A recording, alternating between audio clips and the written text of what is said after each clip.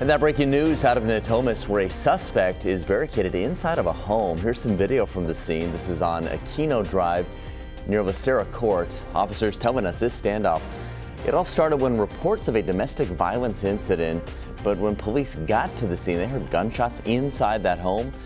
No officers were shot. Police did not open fire. We're told SWAT is on scene working on a peaceful resolution.